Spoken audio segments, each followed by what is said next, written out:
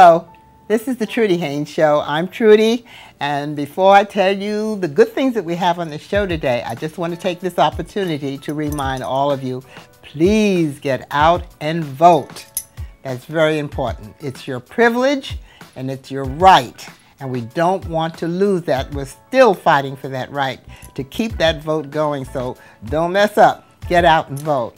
And on the show today, we're going to take you back a little in history where some black soldiers really fought for some of these rights that we enjoy today. Our historian, Kathy Lee, and her Hidden Footprints, they're going to reenact at Fort Mifflin some things that happened during the Civil War when some of our black soldiers fought and died to preserve their freedom and to get, or really to get their freedom, and of course preserve our freedom.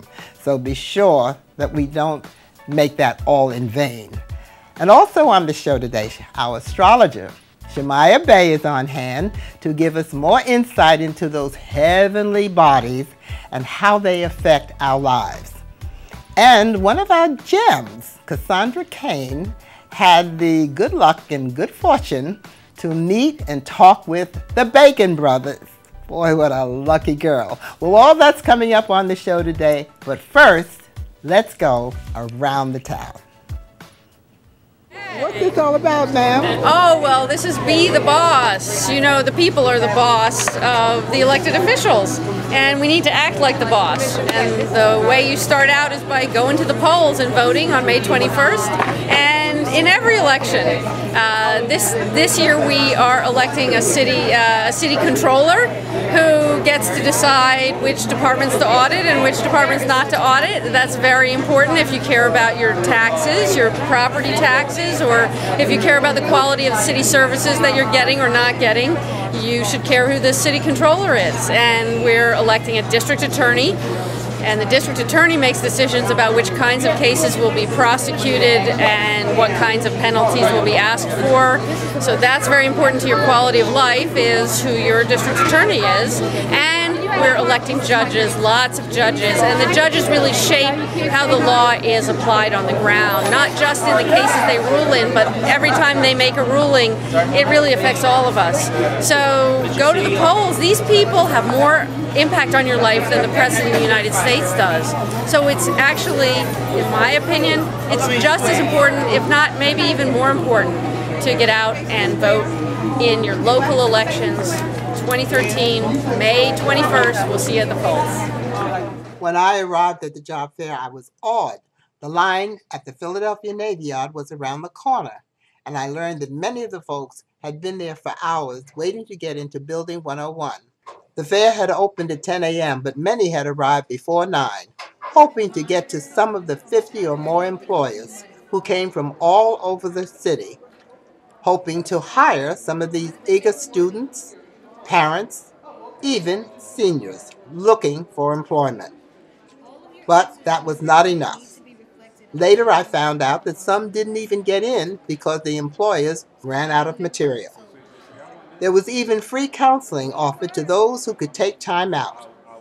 And even though the turnout was more than expected, Councilman Kenyatta Johnson, who hosted the event, realized that we need more of these kind of events, and Philadelphia needs more jobs to offer. Yes. Today we have more than 3,000 attendees who have come down to participate in my spring annual job fair.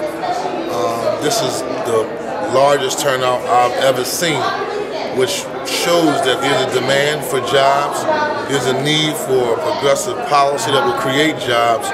So in the future, when we have these type of events, that we don't have the same type of significant turnout, because obviously the larger the turnout shows the more the need for people who need employment.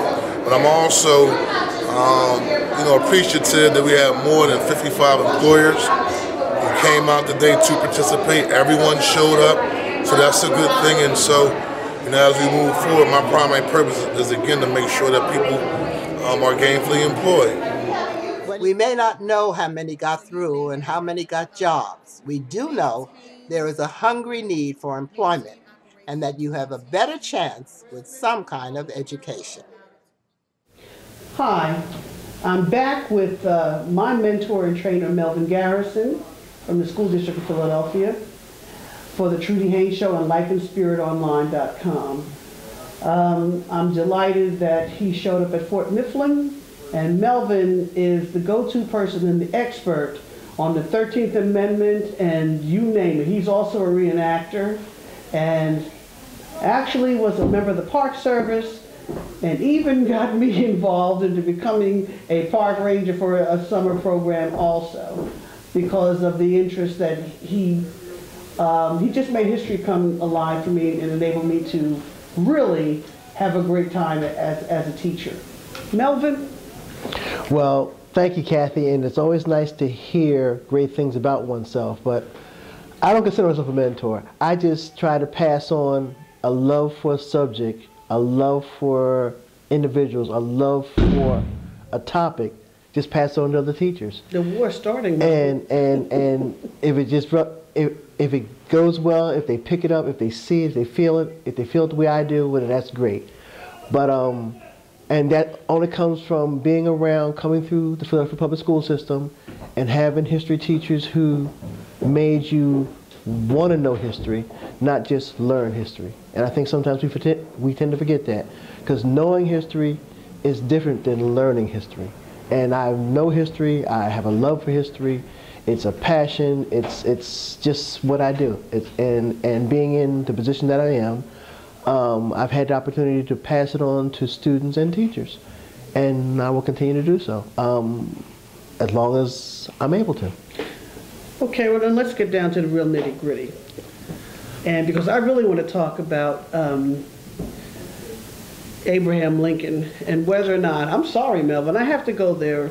I took a class with you, whether or not he had a constitutional right to, or he extended executive privilege, or executive, what do you call that? Executive privilege. Okay, executive privilege. And he's opened the door now to okay, and you're talking about the Emancipation Proclamation? Yes, go ahead. All right. Lincoln, for all we say about, was a skillful lawyer, okay? He knew in order to do anything that involved going against the Constitution, he would have to have Congress's approval. The Emancipation doesn't violate the Constitution in no way, shape, or form. The Emancipation is a wartime measure. And in time of war, measures like that can be passed. Why? Because you are removing from your adversary a resource that he, she, can use against you. So it doesn't violate the Constitution, which means that's why he had to come back with the 13th Amendment. So when you look at the Emancipation Proclamation, if you read it clearly, and there were several versions, let's get that clear. If you read the final version, he clearly delineates where this is to take effect and where it does not take effect, where he had the border states. He didn't want to offend, even though he offered them payment for the slaves and all kind of other things if they would free their slaves. They didn't take advantage of that. So he said, okay. He didn't want to offend them because he was still, even though, you know, we tend to think that the nation was on solid ground during this conflict, this internal, it was a struggle. It was constantly a struggle, okay? A struggle to keep the ship afloat. Because there were those in his own Washington who weren't always in the boat with him. Like maybe McClellan? Well, I'm not going to discuss generals, okay? And if you know Civil War history, we went through quite a few, you know, called commander-in-chiefs, till we got the, you know, so he had issues with them, okay? But what he did, he had to, and there were things that precipitated him doing that. Because, and this is just my point of view, I understand. We didn't need the emancipation to free ourselves during this conflict. How appropriate. We didn't need that. We were beginning to move in that direction anyway. Let's face it. We were walking into various Union installations and surrendering ourselves, asking for our freedom, saying what we had to say. And that occurred, and then Lincoln himself had several of his generals who were issuing proclamations. Like Hunter. Okay? Who were issuing proclamations freeing these individuals. So he realized, even though he tried to hold them back, restrain them, withdraw your proclamations, one did, one didn't, give arguments about it, he knew it had to come to this. Now, what he was concerned about was that the Union was not doing well with the war in the early years. They were losing more than they were winning. And it's very difficult when the papers back then publish casualty lists and you see names, it comes home. Okay? It leads to draft riots. It comes home. It comes home. So you have these things going on. So he had to take steps. He had to take steps to, one, glean public support. So he had to issue this after he had what was considered a Union victory, but it was more of a draw than a Union victory, the Battle of Antietam. Okay, he had to issue this at a point where it could be perceived as, I really didn't need to do it to help me. I'm doing it to help me not deal with this issue.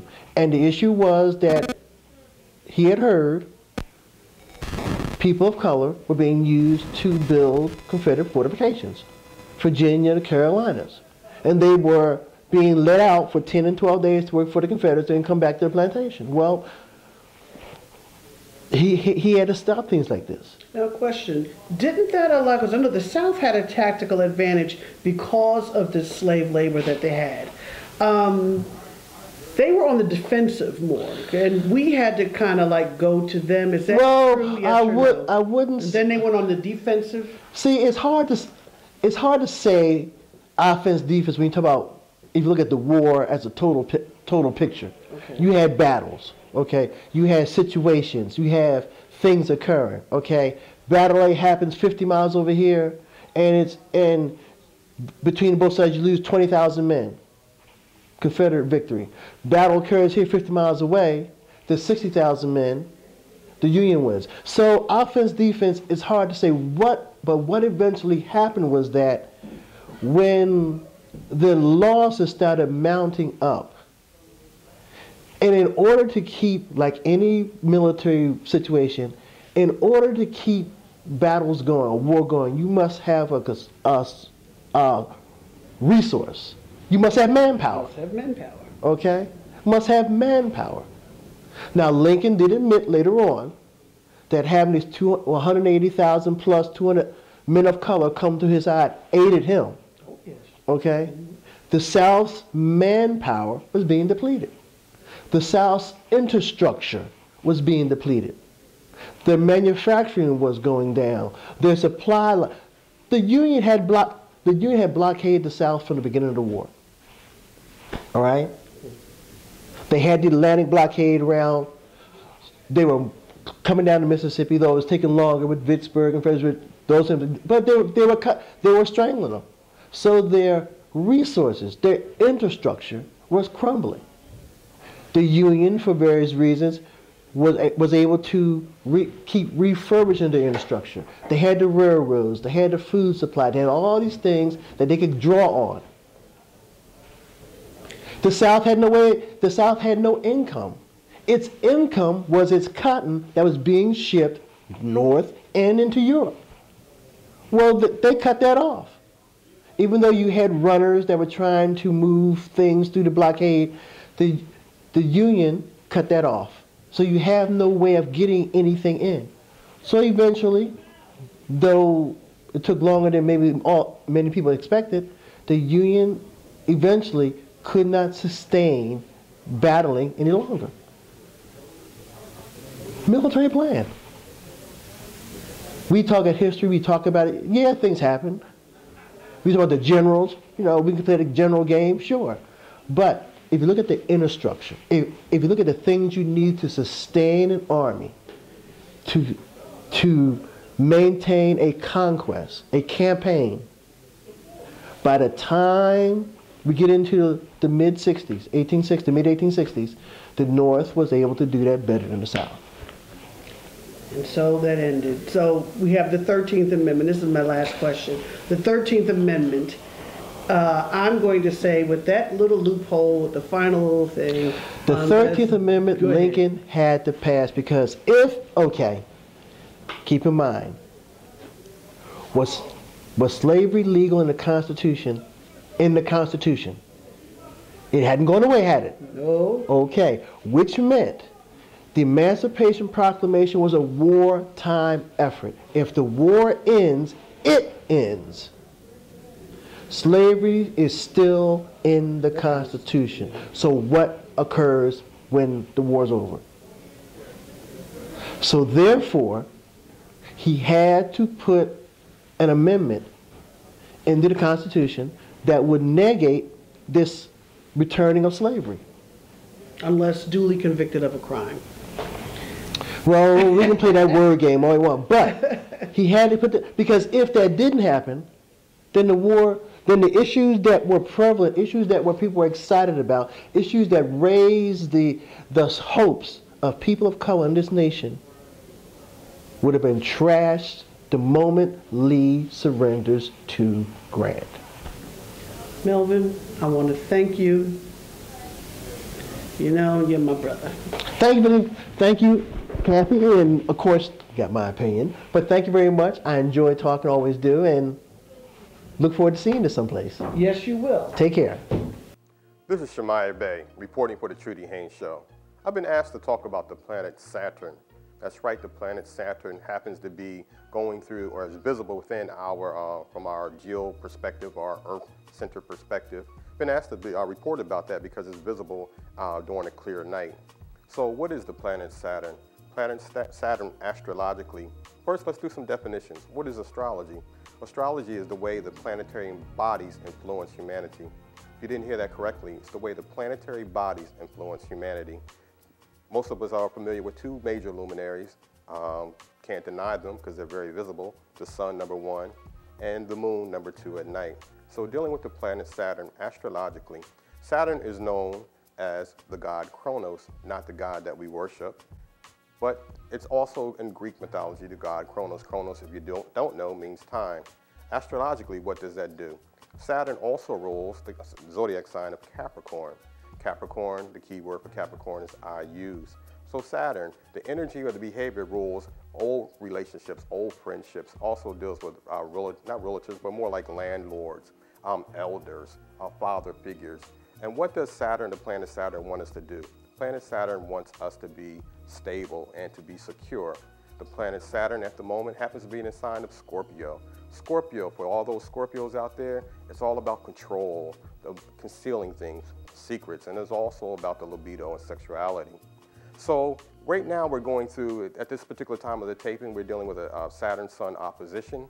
So what does that mean? An opposition means to do something differently. So until next time, this is Shemaiah Bay reporting on the Trudy Haynes Show, and we're talking about the planet Saturn in the sign of Scorpio is making an opposition to the Sun and Taurus. If you want to hear more, stay tuned. Shemaiah Bay on the Trudy Haynes Show. You've seen him on Fox's hit series The Following, but did you know the man can sing? Kevin Bacon and brother Michael, Emmy Award-winning composer for film and TV, have been playing together their whole lives. The guys have been making music together as the Bacon Brothers since 1995. We were lucky enough to catch up with the guys while they were in town. Here's what they had to say. So I know rock and roll has been a big part of your life since you were like yay high. When did you start making music together? Let's see, I would say Kevin was about 2 or 3, something like that, and I would be playing my guitar. I'm 9 years old or so. But I just remember us always playing music together, and it's kind of we're still doing that. How would you describe your sound to viewers at home who haven't heard your music? You know, it's pretty much of a combination of the kinds of music that we like. So the first time we did a record, which was almost 20 years ago, 18, 19 years ago, they said, what kind of music do you play? We said, well, it's kind of folk, rock, soul, country. So we decided to call it Foro Soco. So the record was called Foro Soco. And that's how we describe our music. And it's amazing that all these years no one's picked up on that. So you guys write all of your own stuff. What's your creative process, like when you sit down to write music or a song? Well, a couple of answers to that. We used to collaborate a lot on writing songs because when Kevin first started doing that, he really didn't play an instrument. So he would sing me the melody, I'd write and arrange the song. But over the years, Kevin has gotten his skills up so he has his own studio and he doesn't really need me to work with him. So we mostly work independently of each other, and I would say we mostly use each other as sounding boards for our work rather than sitting down and writing songs together. I heard an interview where you guys said that in certain parts of the country, you know, certain cities that really dig your music. How do Philly fans stand up to that?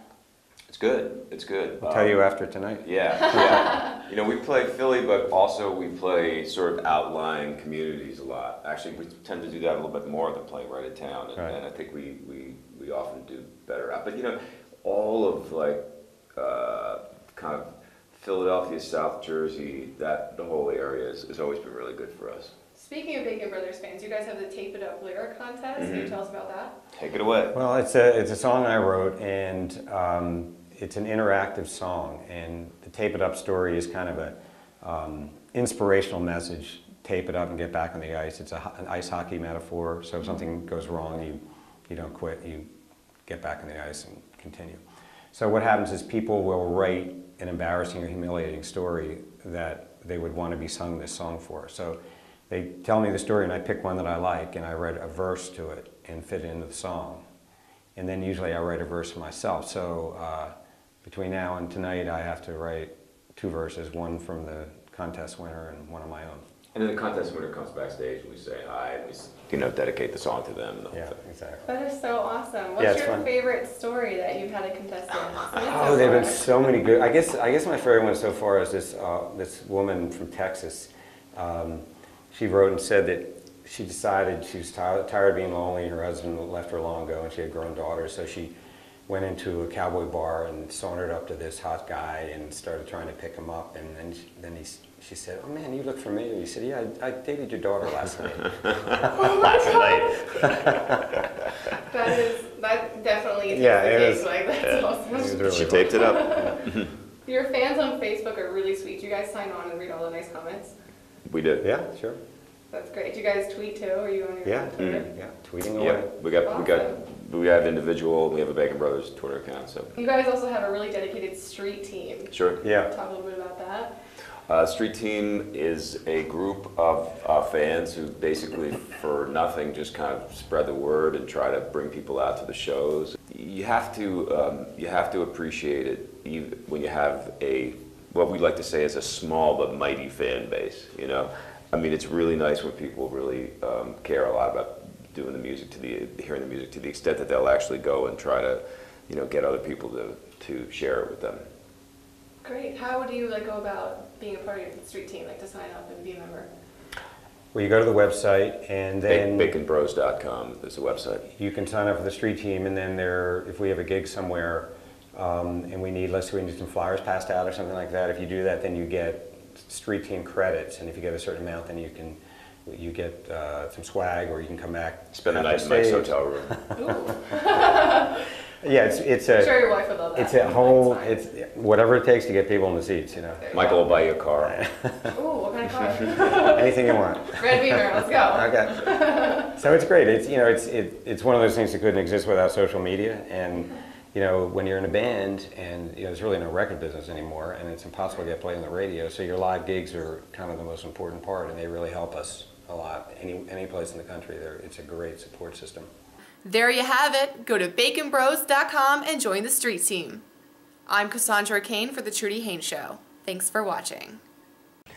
Well, I'm sorry we have to leave you. Hope you enjoyed being with us. We enjoyed you. Just remember to like us on Facebook, follow us on Twitter, and subscribe to us on YouTube. And remember, every Saturday at 9:30 a.m. to watch us online, lifeandspiritonline.com. And remember, if you do fall down, that's not the end of the world. Just get up and start all over again. This Tuesday, get up and go vote. Have a good day.